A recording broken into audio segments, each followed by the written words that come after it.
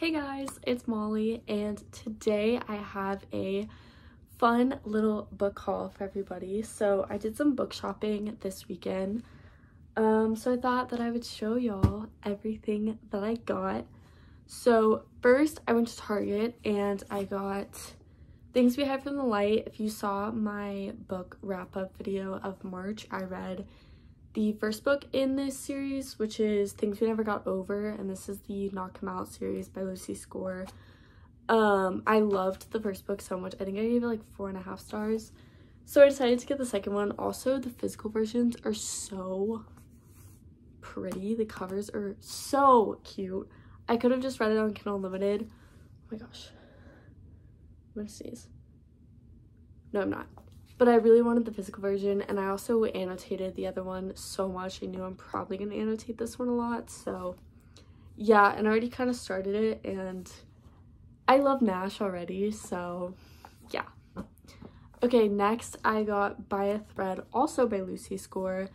I wanted to pick this one up because I started loving Lucy Score with Things We Never Got Over, and then also Sarah Caroli and Destiny Sidwell also read this book and Things We Hide from the Light, and Sarah Caroli loved this book so much, and so I was like, you know what, I'm gonna try it out. So yeah. Okay, next I went to Barnes on Sunday, did some like Easter book shopping. First I got Cruel Prince. Oh, Brutal Prince, not Cruel Prince. And this is the Brutal Birthright series. I don't really know much about this series, but I heard, what's her name? Nicole, I think? Rachel, maybe. I don't know. Some like bookstagrammer that I follow has read this, and she said it's really, really good. I've also just seen it like all over BookTok. I heard a lot about it. For the illustrations, apparently there's like an explicit illustration in this that I saw on TikTok, and somebody was like reading this at a bookshop, like at a coffee shop, and there was someone like sitting next to them, and they think that they saw it. I don't know where it is. They said it's like in the middle of the book. I don't know. We'll see it when I read this, but yeah. And it's by Sophie Lark. It's the whole like Brutal Birthright's like a series. I'm really excited. It looks really good, and it looks like an enemies to lovers kind of like, it just looks really good. So I think I'll like it. It's like entertaining. It's a romance book, but not just like a straight romance. Then again, like trying to kind of like broaden my horizons a little bit, I got a kind of like historical romance book. This is kind of like Bridgerton. My Barnes & Noble that I go to has like a whole section, and it's called like Bridgerton, and it's like all of these books, kind of these like is this 19th century, I don't know, like English kind of like royal court a little bit. This is about this girl named Annabelle, who this takes place in 1879 England, and she is the first female student at Oxford. And she's like trying to get the Duke to help champion the rising women's suffrage movement. Like she's trying to get people to help her, and so she wants the Duke to help her. So this is like, this whole book is like her trying to get him to help her, or something, I don't know. But it's a part of a series, and so I kind of like am interested to read the other ones. I don't know, also the cover is so cute. Next, I don't know when I'm gonna read this because I know this book is gonna tear me apart, but sometimes I like being sad, so who knows. This is If You Had Been With Me. So this book I think came out in like 2019, and I actually, like, one of my best friends in high school was obsessed with this book. She was like, oh my gosh, like, you have to read this book, like it's so good. It was when it had the other cover, I think. Maybe, is this the same book? I think it is. The one where it's like the girl in like the drain pipe and she's wearing like the dress. I don't know, but maybe it's the same one. But she was like telling me about it. She was like, you have to read it, it's so good.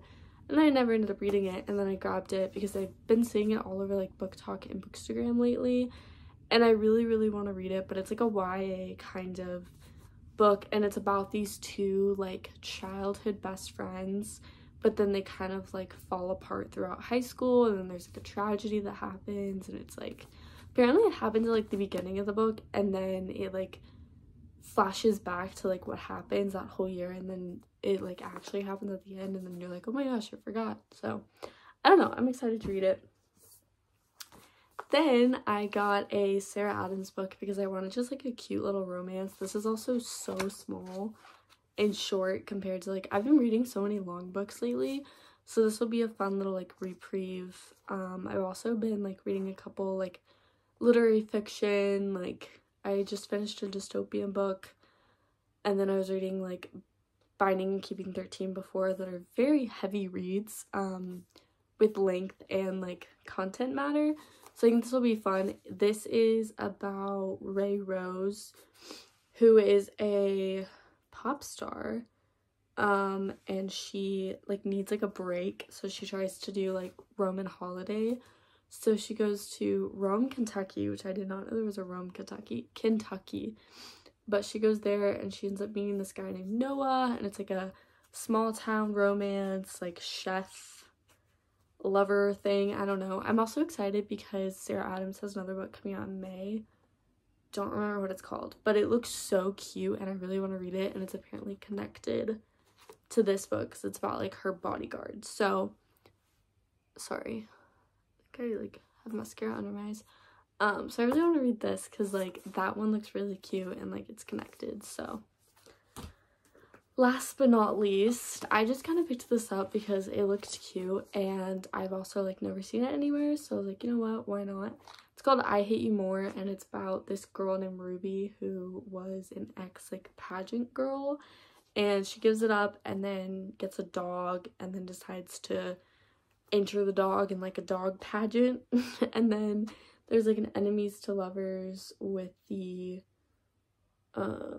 judge of like the pageant. He's trying to get her to like get out of the pageant, which I don't really know why. Oh, he's like, she's clearly way in over her head. Okay, mansplainer. But yeah, so those are all the books that I bought, and I hope you enjoy. If you did, give a thumbs up, subscribe. I'm not really good at posting videos because I can never really think of what to post, so hopefully I'll post more, maybe not, I don't know. Don't get your hopes up, but hope you guys enjoyed. I love y'all, and I'll see you next time. Bye.